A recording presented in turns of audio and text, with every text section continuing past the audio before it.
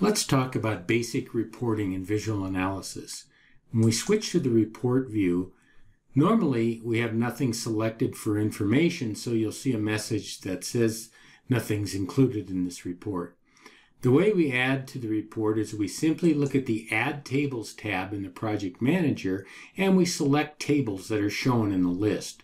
Tables are organized according to what they apply to. We have project-wide tables, structure modeling type tables, tables applying to loads, we have tables with analysis results, and we have tables that are related to design results.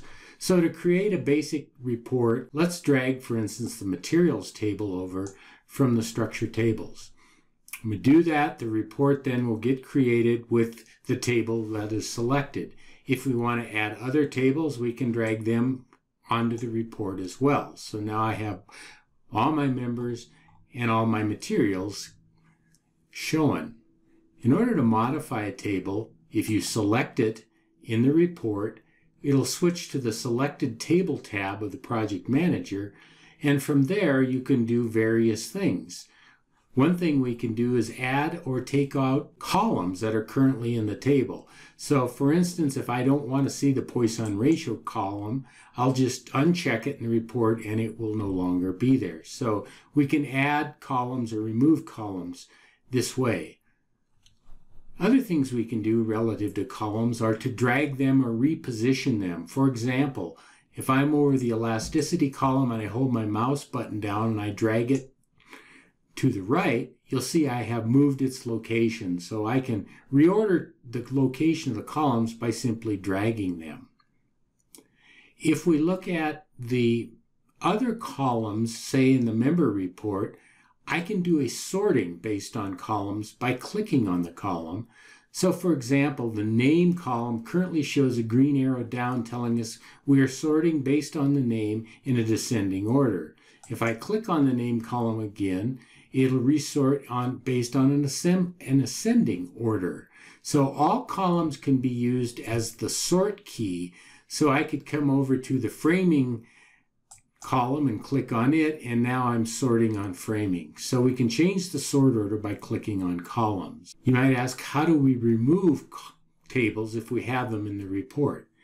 We do that by selecting the Modify tab in the Project Manager, and we will see that the included tables are shown, and if I click on the X, I can remove that table. Another thing I can do with the Modify tab, and to demonstrate that I'm going to add another table, let's put the Nodal Loads table in.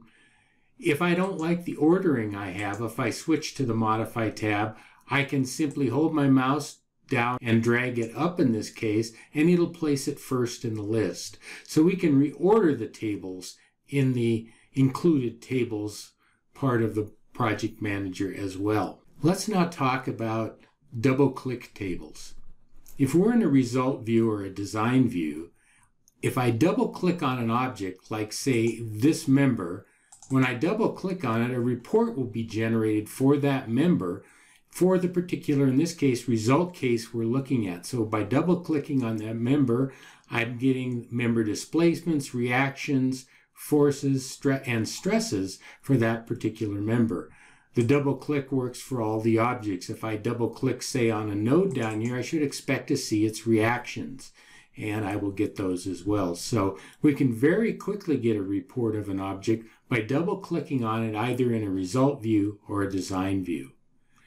The final thing I want to talk about is how we can export or save these results that are in a table. We do that by using the Save tab up here in the upper left-hand corner.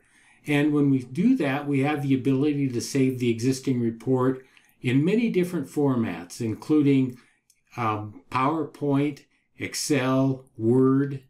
And so you can save it in many different formats. In addition, if I would like to print a report, I can simply click on the Print button and select my printer, hit the Print button, and print directly.